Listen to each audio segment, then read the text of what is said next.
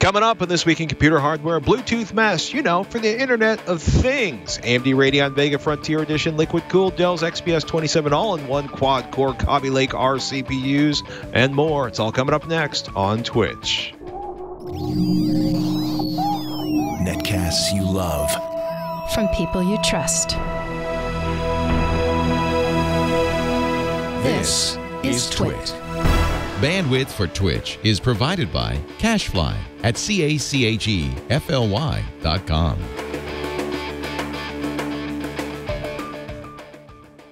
This is TWiCH, This Week in Computer Hardware, episode 424, recorded on July 20th, 2017. Bluetooth will run everything. Welcome to TWiCH, This Week in Computer Hardware, TWiCH weekly show that aims to bring you the most useful, most engaging, most informative, most delightful, and occasionally the chipperest news in PC, mobile, desktop, portable Internet of Things, or the Internet of Stuff, as some people would call it. We loves the hardware. I'm Patrick Norton, joined as always by Mr. Ryan Shrout, or almost always. You did something scary. You bought a battery off of eBay to put in your production laptop. Well, yes. So basically what happened is I have a Broadwell E XPS 13 that has just shown the signs of battery age, right? Where the charges just don't last as long. Battery life is just noticeably lower than it used to be. So I asked some people at Dell, and they don't actually sell the batteries for this laptop anymore. You can't buy a new one. So I did what you do next, and you go look around, right? So you went on Amazon or eBay or whatever, and I found one that said it was new, and I looked at the pictures of it, and it seemed to match up with all the labeling and description of the one I have. Has the same part number listed. So I was like, okay. It was like $29 plus shipping or something like that. I was like, okay, we'll give this a shot. And got it in. Went through like a battery test on the current state of my laptop just so I could have a good before after type thing. Took it apart. It's not like a easily replaceable battery. You got to take the whole back of the laptop off. But once you get in there, it's not that big of a problem. Swapped it in. Tried to turn it on. It wouldn't turn on. I go, oh, okay. Well, clearly the battery is just completely dead. And plug it into AC and turn it on, and it works. And it boots up, and it's actually, now it says it has 100% battery. And I go, well, that's pretty odd. And then I realized that the light on the front of the machine that is white when it's charging or plugged in, or orange when it's low, is just flashing orange continuously. And I'm like, okay, that's weird. So then I just unplug the AC from it, and the whole machine shuts down. I'm like, okay. The battery, maybe I installed the battery incorrectly. So I take it apart again. I look through it. I make sure the connection is in tight from the battery. Everything's there, and the same behavior repeats itself. So that battery was bad. And then I called up some friends at Dell, and I said, hey, I had this happen. Do you have any somewhere? And so they ended up going, and they found an XPS 13 in the lab that they took salvaged the battery out of to send to me. And I went through that replacement process, and it works just fine. But I've now, when I say power cycled it, I mean like fully charged it, fully discharged it, fully charged it, fully discharged it 3 times now, and the battery life is almost identical to the old battery I had. So I don't know if the battery they sent me was just, it had gone through a lot of charge cycles as well, or what. So now I'm at this point now where I feel like in order to get better battery life, I need to like buy a new laptop. And that's a bad feeling. But it's kind of the.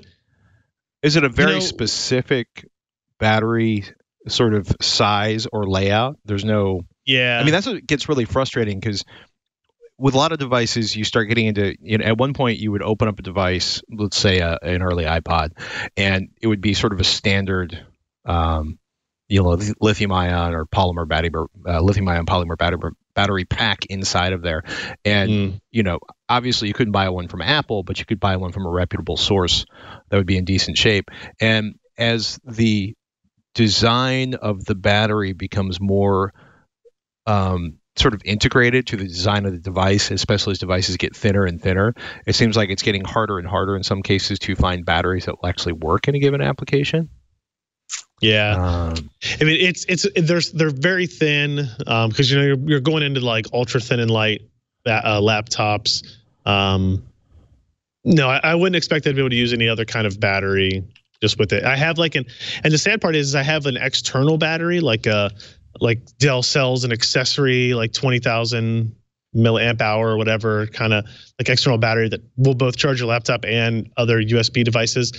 And I've had that for the same amount of time, and its battery life has also kind of degraded in the standard LiPo life cycle of things. It sucks, right? Because we see this on phones, and we see this on laptops, and we see this on anything that's kind of battery powered these days. And it's not something we really think about when you're doing like a review or analysis or a recommendation, because it's not something you can even figure out until years into the life cycle of that product. And then it very much depends on what your usage of it was. Like I happen to go into the firmware on this, like the BIOS essentially on this Dell XPS 13. And there's actually settings in there that are meant to maximize the life of the battery. For example, you can have it charge more slowly if you tell it, I'm almost always plugged in, so don't try to charge these batteries fast, because that will degrade the life of the battery more quickly, those types of things. So there's interesting settings in here, and I feel like that's maybe an area of expansion of growth of research that could be improved upon on all these things, because everybody has the complaint on their iPhone or on their MacBook or whatever it happens to be, but nobody talks. I don't think I've ever seen a product release where they talk about like the life cycle of their battery. Like, hey, this battery is going to last you at least 2 years or at least 4 years without degradation and that type of stuff. And as an owner of an electric car, I kind of now you make those same types of questions and whatnot. So it'll be interesting to see. Will be interesting to see. Something that I thought was a little odd that came out this week was that Bluetooth, the Bluetooth Consortium has announced that they are bringing mesh networking to Bluetooth. And, so Bluetooth SIG, Bluetooth 4 and 5 devices will be able to communicate in a mesh network. And when you go to the release on the Bluetooth SIG website, it is ideally suited for building automation, sensor networks, and other Internet of Things solutions where tens, hundreds, or thousands of devices need to reliably and securely communicate with one another. And all I could think was like, isn't this what Zigbee and Z-Wave were built for like 10 years ago? Yeah.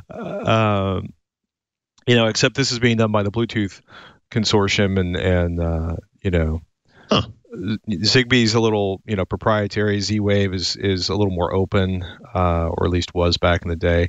And it's I'm very curious to see what happens, right? Because when you look at this, they've got a lot of quotes, right? Because like almost everything announced in the world of Bluetooth, you get an announcement, and then several decades later, it seems like products start to ship using the technology. But or at least it's the way it feels. The vice president of marketing wireless business unit from ARM, the addition of mesh to the Bluetooth standard will open up significant opportunities for richer experiences in smart homes and building automation, enabling fresh waves of innovation across a range of IoT applications. Low power connectivity is essential to bringing the next generation of secure IoT devices to life.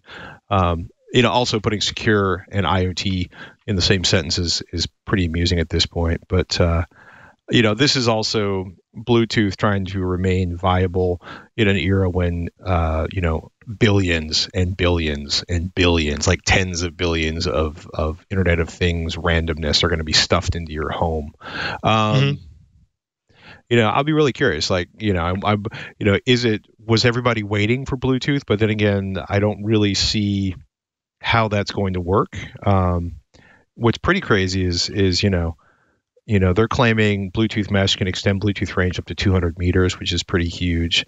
Or I should say some of their customers are saying Bluetooth mesh can extend the range of their products up to 200 meters. So I'm kind of curious to see how this gets implemented and what we see it first rolling out. And because I think they started writing about mesh back in 2014, probably the first time I saw something on the Bluetooth.com website on that. It's also interesting to watch consumer pubs, like The Verge. Bluetooth is getting a big upgrade to make it better for smart homes, and everything you look at on the website is radically, tightly focused on enterprise and massive office buildings and production environments and asset tracking over active RFID. I was curious, and one of the other lines that I saw somewhere type is, just what we need, another smart home standard. Yeah, that one's not wrong.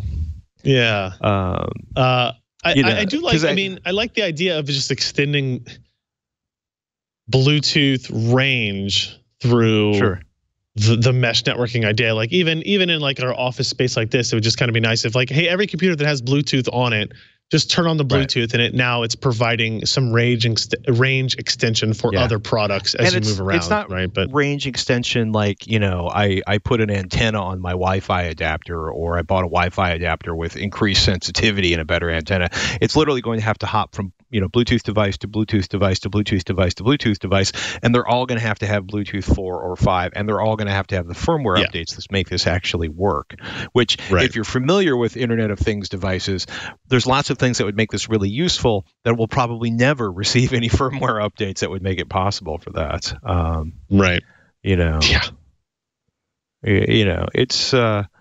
It's I'll be curious, right? Because a lot of the things that they're trying to solve with this have already been solved in other areas. Where it gets really interesting is when you're talking about super ultra low power devices that don't need to sort of ping back very often. I love that it doesn't require new hardware. I love that it's compatible with Bluetooth 4 and Bluetooth 5. And the Bluetooth SIG, by the way, did tell The Verge that they expect to see new Bluetooth standards entering the market about 6 months after they're released. And they expect Bluetooth Mesh to show up even sooner. So I would like to officially not rescind, but suggest that my, thoughts on Bluetooth seeming to be announced years before it shows up may be inaccurate.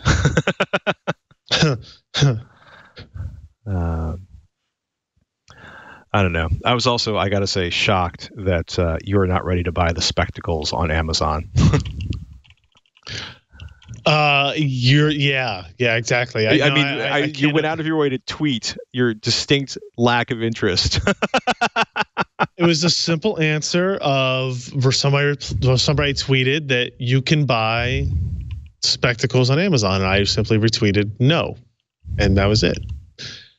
It's not your thing. Not my line. No. I don't know, man. You could rock those things. Do you have a couple of pair already or something? Oh God, no.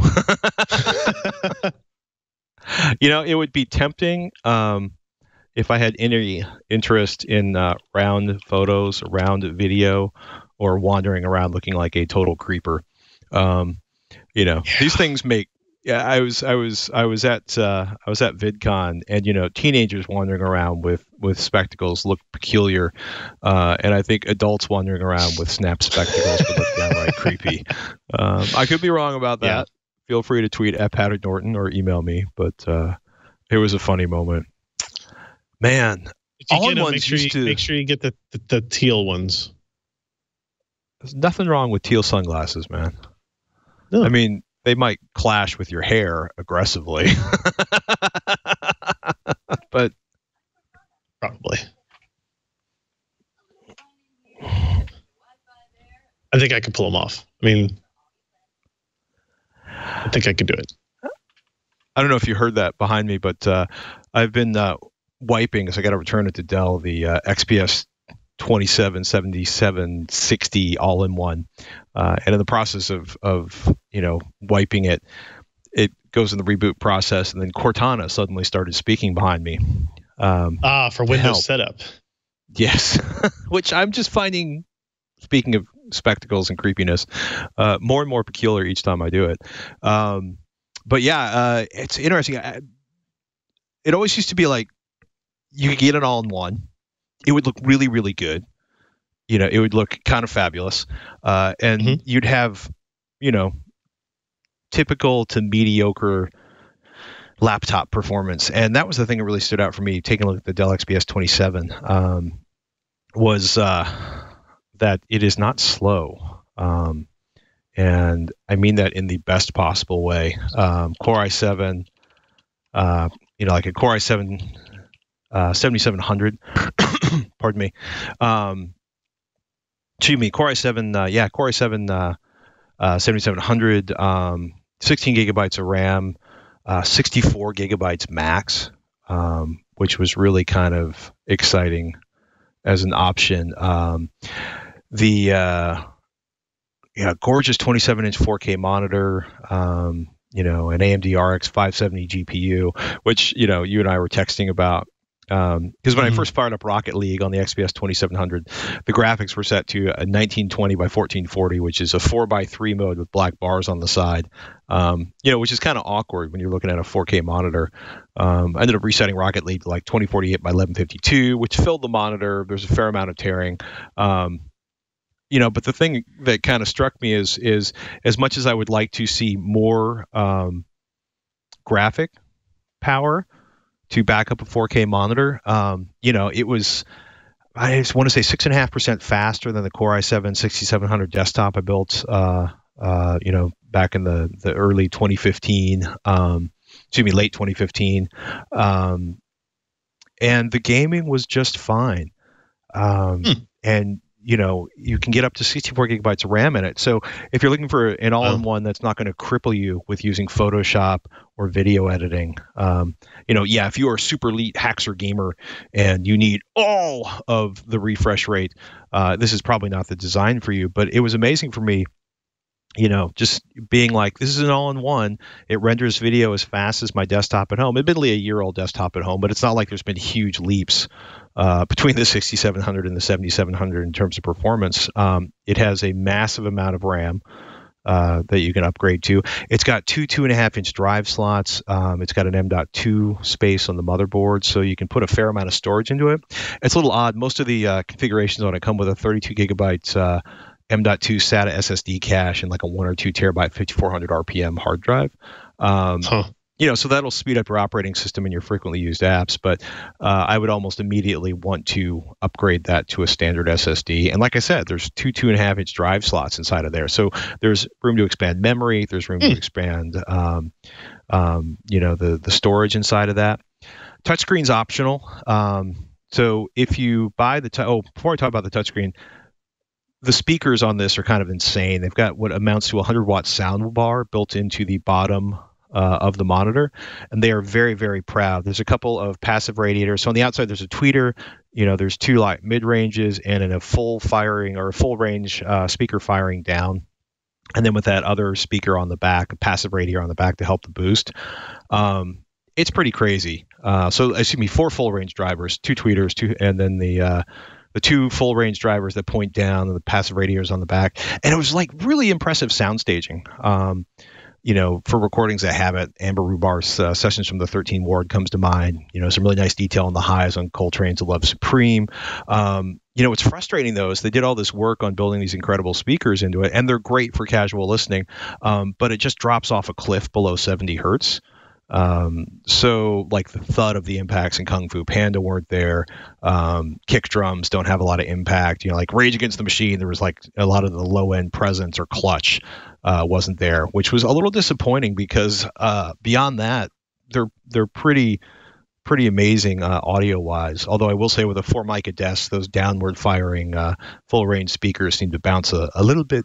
Not quite too much, but almost too much treble. You can see the basic version. There's a basic stand that comes with the non-touchscreen version.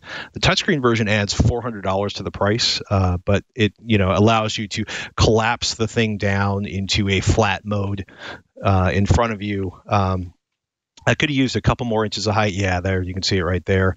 But if you're into touchscreens, it's an option. I gotta say, I would probably not spring the extra $400 for the touchscreen. I'd buy a 1 terabyte hard drive SSD for that. Sure.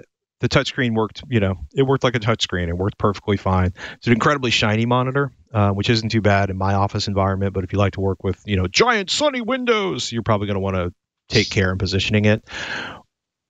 I was really, like I said, it was really kind of amazing to use an all-in-one that, not only looked good, but delivered decent performance. Maybe not for hardcore gamers, but if you're talking about like, video editing or playing with audio or stuff like that. The one thing it did drive me nuts is the webcams on that are all the way down at the bottom of the monitor. Much like the XPS 13. So they're giving you this like sweet infinity edge kind of bezel design. But, you've got the, this look, which is not attractive for anyone, as near as I can tell, for the webcam. But starts at, pardon me, starts at 1550 with a Core i5 7400 and 8 gigs of RAM and a 1 terabyte hard drive. Tops out at $2,800 with a Core i7 7700, 16 gigs of RAM, a 4K touchscreen, and that 512 gigabyte SSD. I liked it. I really, really would like to see the webcam at the top, even if that means increasing the bezel size a little bit. It also does the IR camera, so you can get Windows Hello going. Yep. And if you're a hardcore gamer, you would probably want something with a little more GPU power. But for casual gaming, for Rocket League, as soon as I started playing, I didn't really think twice about it. Very cool. Yeah, I was impressed by that one. Because I used a couple different all-in-ones for years, and invariably there was always another computer nearby that I would have to do the serious stuff on, right? Like rendering video or ripping stuff. So, did you do the live benchmarking stream of AMD's liquid-cooled version of the Vega Frontier Edition? And if you did, was it amazing? And tell me, does liquid cooling double the performance of the Vega Frontier Edition? Let's see. No, we did not live stream it. Mostly because I didn't expect there to be a significant difference, and I knew I was going to have to break up the testing over 2 days because it was getting late. So we ended up not doing a live stream. Is it doubling performance or 50% more performance? No. I will say that the amount of added gaming performance that we got out of the water-cooled variant of the Vega Frontier Edition compared to the air-cooled was more than I expected. Somewhere around 10 to 12, 10 to 14% kind of across the 6 different games that we looked at, which is interesting because like the raw specifications are the same. What differs is the thermal solution, which then allows the card, interestingly, out of the box, the liquid cooled version hits the same TDP as the air cooled, like it's in its 300 watt setting, but there's a little switch on top behind the liquid cooling cables, the cables going into the card from the radiator and whatnot. That is like a BIOS switch, and you turn that switch to the other position and reboot your machine, and you're in the 350 watt version of it. And when you're in the 350 watt, the GPU gets a little bit warmer, but it's still like it's 70 C or below, way below what the air-cooled card was running at, which was like 80, 85 C. And it does that. So, and when the GPU is running at that thermal stability, the clocks are more, it hits the highest TDP, it hits the highest clock states that it can more often. Right, so at 350 watts, you're averaging 80 to 100 megahertz faster than on the air cooled when you're in a 350 watt state, and as a result, performance goes up a little bit. And in general, the frame time variance is lower because it's not switching clock speeds as much. Now there is still it's a good looking card, by the way. It's the inverse of the air cooled one. The air cooled one was blue with yellow accents. This one's like a yellowish gold with blue accents. I will say that I hate blue LEDs, and there are a lot of them on this card, so keep that in mind. The water cooling pump is interesting because it's not just a like a circulation. It's not like a recirculation reciprocal pump. It's a diaphragm pump inside of it, which is fairly unique to. Yes, exactly. It do the fish tank style sound. Now, and it's quiet. It's quieter than the air cooled card, and it's not louder than other self-contained water coolers, but it just sounds different. Which it's hard to describe, but Alan kind of equated it to something like an older fish tank pump would be, and I think that's pretty close. So a couple of things on the power consumption. So 300 and 350 watts are kind of like the two settings available in the card.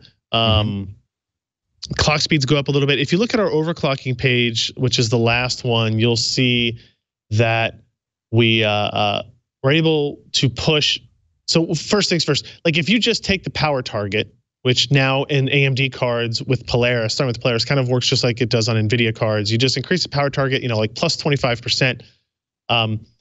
It raises the power draw, but you get almost a static 1600 megahertz clock speed, which is what the rated clock of the card is, right? So that increases your power draw, but you get a more stable, higher average clock speed. I was able to do plus 25% power, plus 7% on the GPU clock, which takes the rated GPU clock to 1712. But in reality, we were bouncing between 1712 and 1637, kind of back and forth on that page. The bigger problem, and that's good, right? So we saw some performance benefit there. However, this comes at the cost of power, where in its overclock state, this card was drawing about 440 watts of power.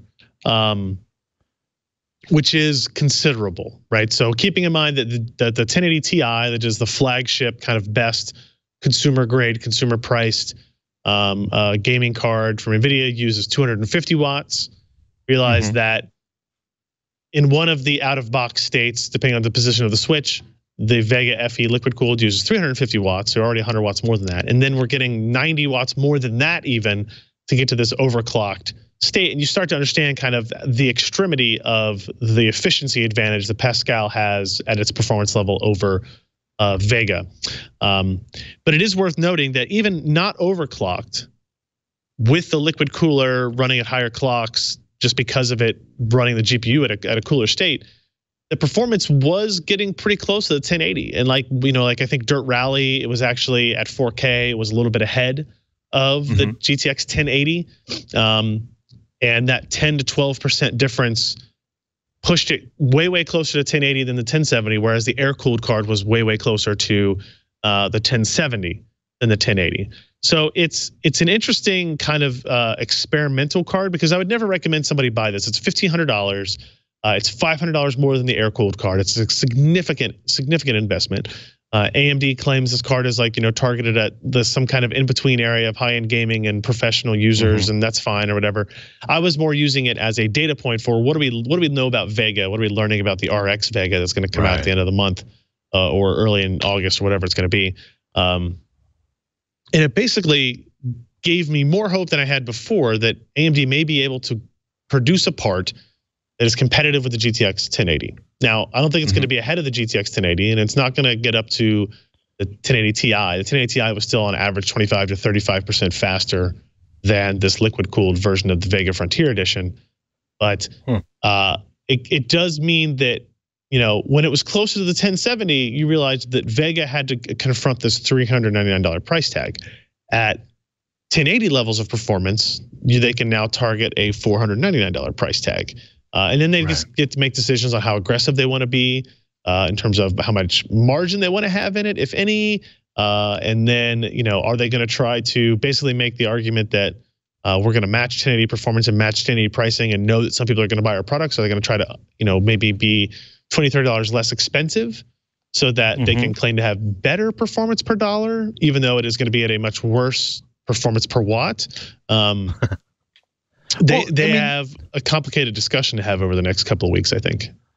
Is performance per watt as important as a lot of graphics card vendors want us to think it is?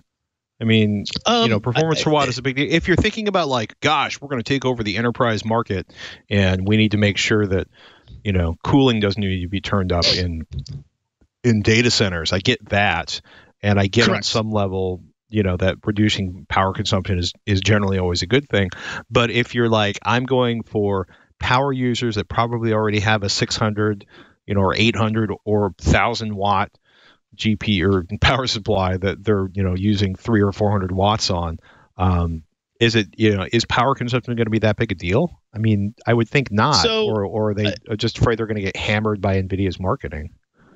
No, I mean, they're definitely going to do that. I mean, you're correct in that performance per watt to the consumer means way less than performance per dollar.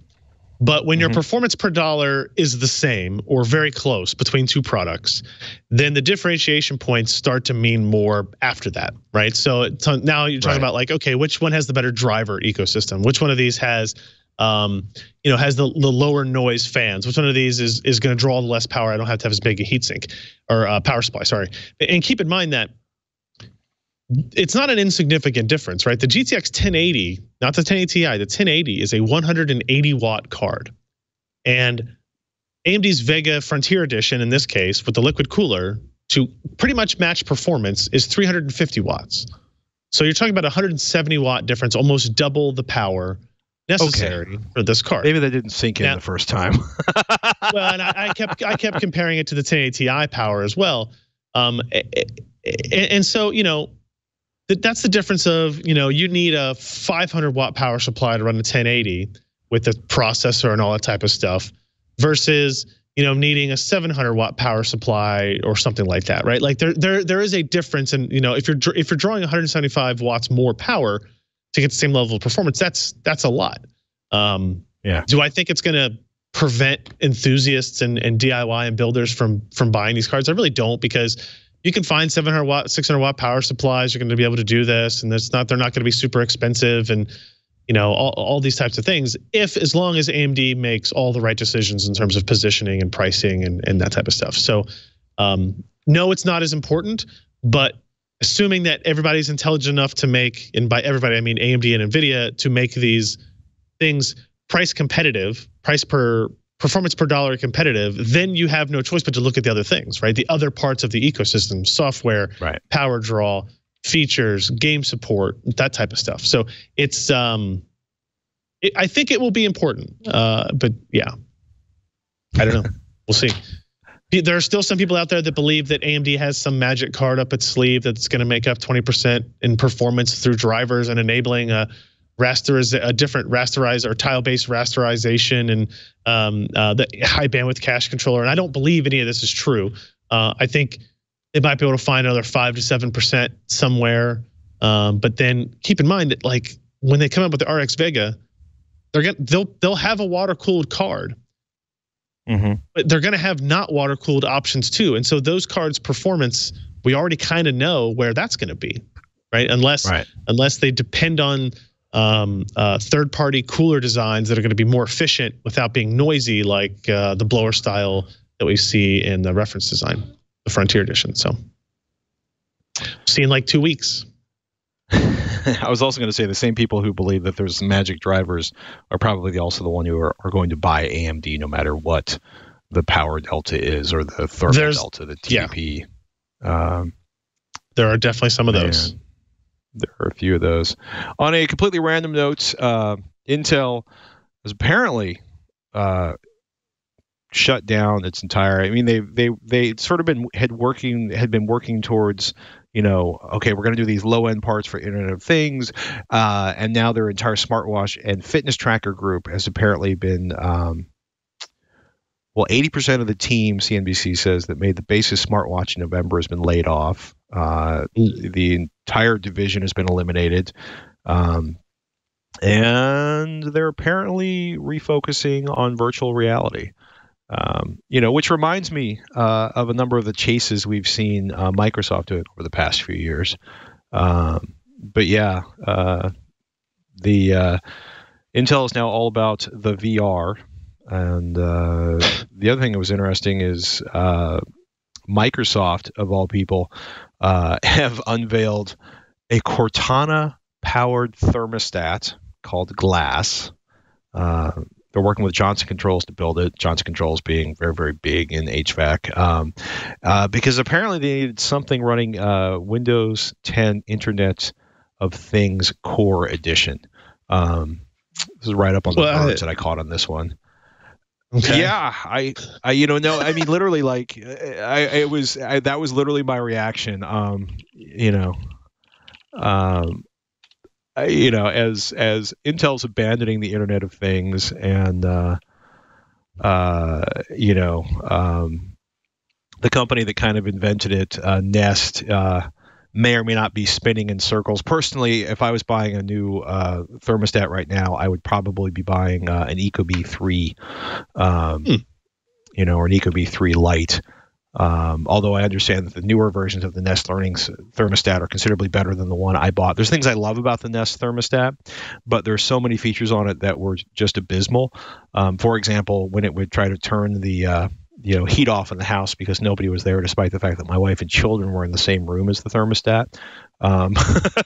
That and adding new thermal settings at the drop of a hat was a little frustrating. But I just thought it was fascinating, you know, like, so you're going to have Cortana voice control built into a thermostat from Microsoft. So no idea.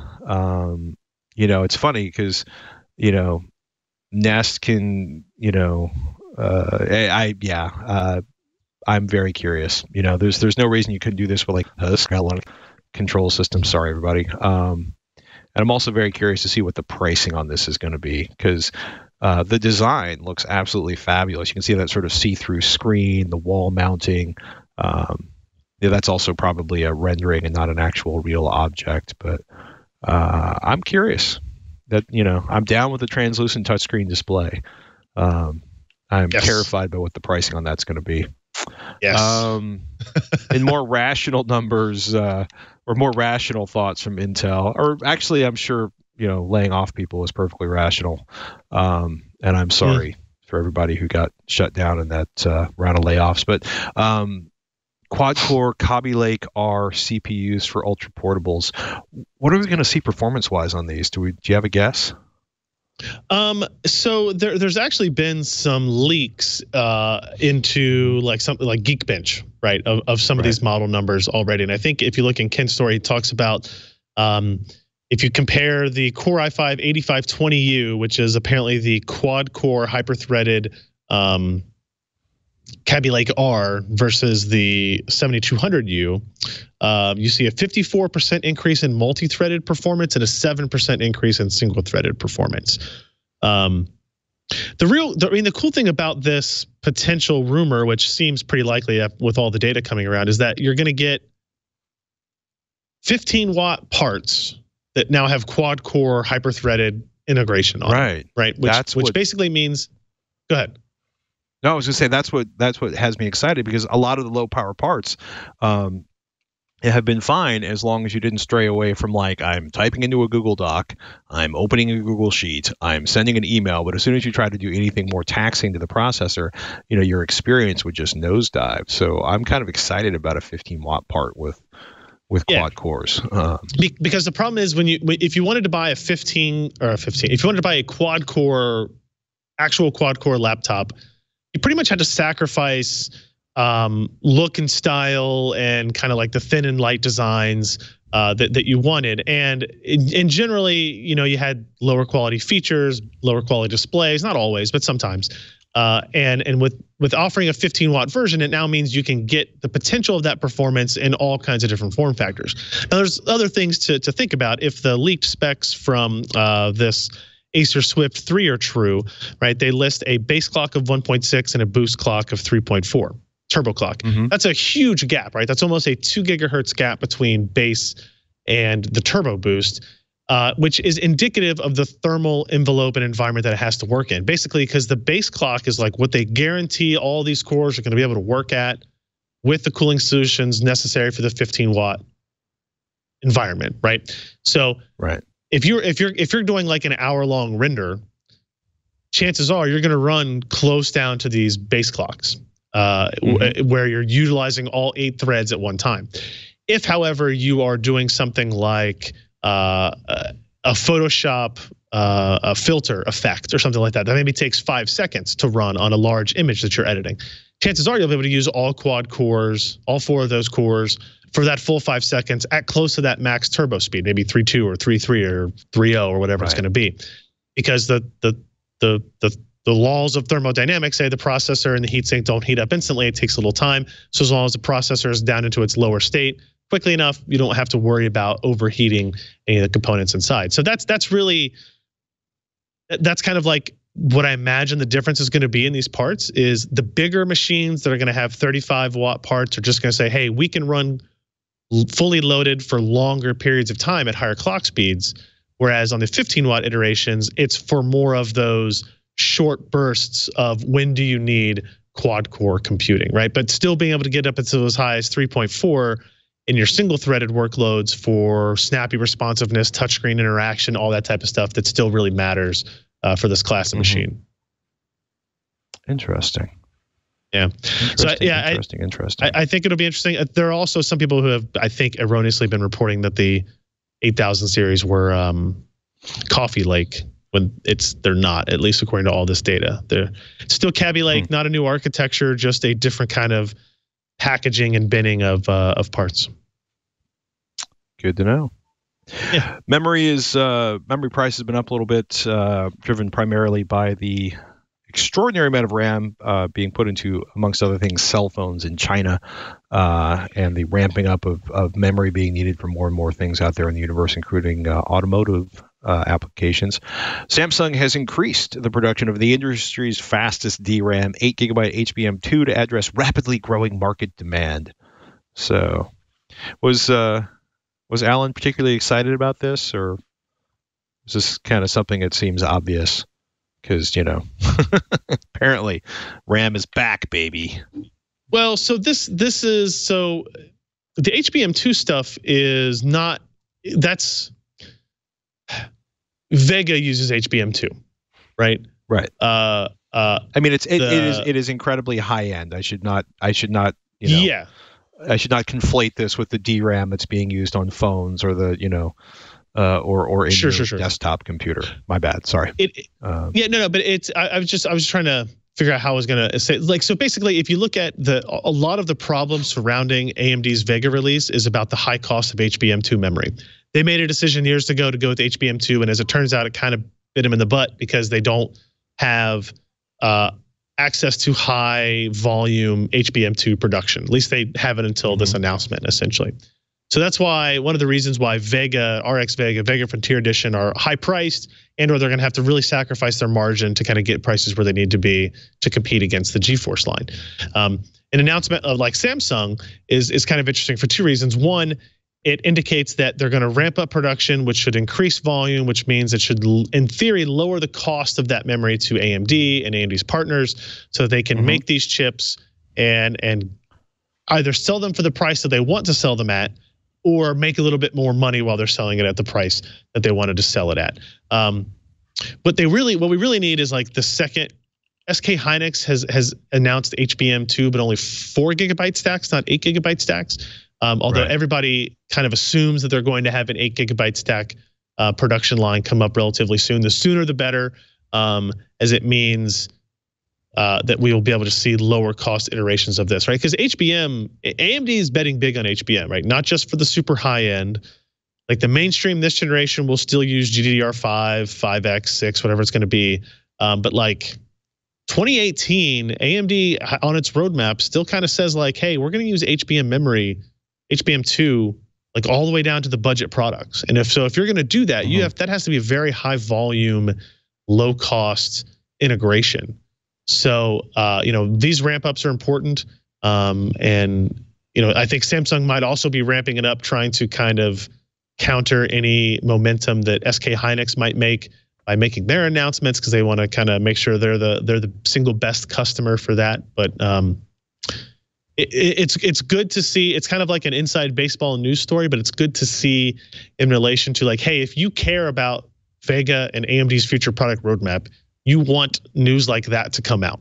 That not that things are slowing down and stalling, but instead the opposite. Things are ramping up and producing and becoming a higher volume as quickly as possible.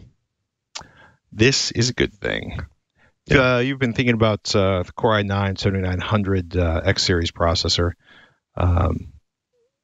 with its price tag and its cost on motherboards. Pretty good article up on hardocp.com on overclocking the Intel Core i9 7900 series.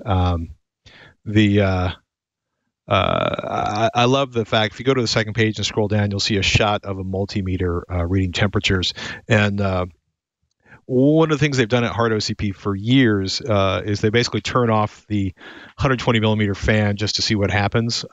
Quote, not every motherboard is up to 100% full load with zero airflow across the motherboard. And as you know, this is not something you should be doing anyway, as it's stupid. It's bad for your entire system to run a computer in a hot box. And they note that even on their open test bench with an ambient temperature of around 75 degrees, the X299 platform does not last long in terms of operating with no airflow. The crew at HardOCP says, nothing wrong with the X299 platform in terms of power. It's an HEDT system. But if you are going to be, getting serious about overclocking, quote, I do think the X299 motherboard platform is getting near its limits in terms of enthusiast overclocking. Beyond air and water cooling your CPU, I do not think the X299 platform will show to be a long-term stable solution. Because UFI tweaking and system cooling, you're going to have to be at your best. That's a pretty serious rig they put together for this one. So, they are stretching it out to its limits. I also love the fact that, they do the kill test where they they turn the fan off. Do not do that at home. That sounds like a bad idea. Generally speaking, it is not a positive thing to do. Yeah, I'm actually looking forward to get the new BIOS running on my Ryzen 1800X, which should allow me to do some significantly improved memory tuning on that one. So see if we can get that loaded on there this week and report back on that next week. PCPro.com, ladies and gentlemen, that's where you can find more of Mr. Ryan Shrout. And anything you can tease yet, or is it all under the NDAs at this point? Oh man. Let's see. So if people have questions, thoughts, ideas that they want to see me answer as I stare into a webcam for 20 minutes, I'm trying to do like a weekly, just like Ryan's rants type thing, where people send me ideas and topics and I talk about it. So if you want to tweet me at Ryan Shrout, I'm probably going to record that tonight or tomorrow morning and try to have it up before over the weekend and see if anybody gives a crap about that type of stuff. Ryzen 3 is coming out on July 27th. We're currently testing that. So we'll have some answers in terms of the budget end of AMD's Ryzen family and how it compares to Core i3 through a bunch of different stuff. And then I guess not this coming weekend, but the next weekend is like when all the SIGGRAPH, AMD, like Vega, Threadripper stuff is all occurring. So, and we're creeping up to, Lisa Su, the CEO of AMD, said we'd have Threadripper in early August. I don't know what day that means yet, but soon still, I guess. Early August is coming up on us. Yeah, which I'm curious. Kind of shocking for the AMD. Yeah, it's the children, man. They make everything go faster. Man, like the Ryzen 3 1300X, which is quad core, 3.5 gigahertz. The rumors on Reddit right now are that could be as little as $129. Which part are you most excited about from Ryzen 3? Honestly, the cheap. Well, I think they're going to be close enough in price that it's not going to be a huge difference. But the cheaper one, if it's $100 to $120, something like that, is going to be really competitive, right? So you've got things like the Intel G4560 to compare it to, Core i3 7300 to compare it to, and these are true quad cores without SMT. Whereas the Core i3s are dual core with hyper-threading. So I'm very curious to see, we still expect Intel to have single-threaded performance advantages, although at the Core i3 lineup, they don't clock them exceptionally high. So it's possible that maybe AMD is a little bit closer in single-threaded results than they have been on the Ryzen 5 and Ryzen 7. I don't know. But the multi-threaded workloads, I think will show a pretty big advantage to Ryzen maybe. I think What Ryzen 7 did was was competitive with some of the HEDT Broadwell E line. Ryzen 5 was surprisingly competitive with Core i7 in some cases. And then I think we'll see Ryzen 3 be competitive with the Core i5 in some cases, especially when we're talking about multi-threaded workloads. And that's really AMD's sales pitch to the community and to OEMs and stuff is like, yeah, we're not going to win everything, but in the areas where we win, we win pretty heavily, and we're more cost effective, right? So, and that's what they're doing with Threadripper. That's what they're going to do with Ryzen. That's what they're doing with Epic. It's a very centralized plan on the CPU side from top down.